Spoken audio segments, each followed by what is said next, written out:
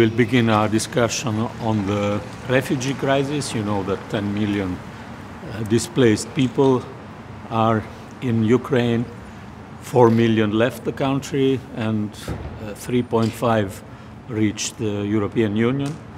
I think we had an extraordinary demonstration of solidarity in all European countries.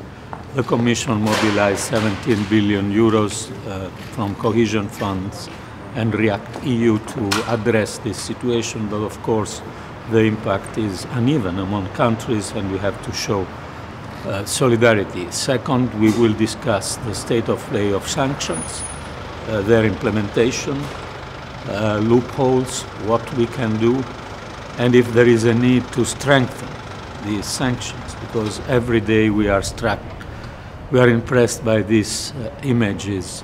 We have new images from satellites on what is happening, what was happening in Bucha, and we have to react. Of course, we will have also the possibility to speak with Minister Marchenko and to discuss with him further step in support to Ukraine. Then in a completely different scenario, we will discuss on the global minimum taxation, and I think this is extremely important. I support all the efforts of the French presidency, and I hope that an agreement could be reached as soon as possible. Do you have any updates for us, Commissioner, in terms of this fifth package of sanctions?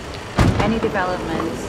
No, I think work is going on, but of course it's a work on the implementation, on addressing risks of circumvention, but there is also, as you know, a debate on possibility to further strengthen them, but no decision has been taken until now. But as we say, nothing is off the table. On the corporate tax deal, when can we expect an agreement within the French presidency? I'm sure. 100%. Thank you. Thank you.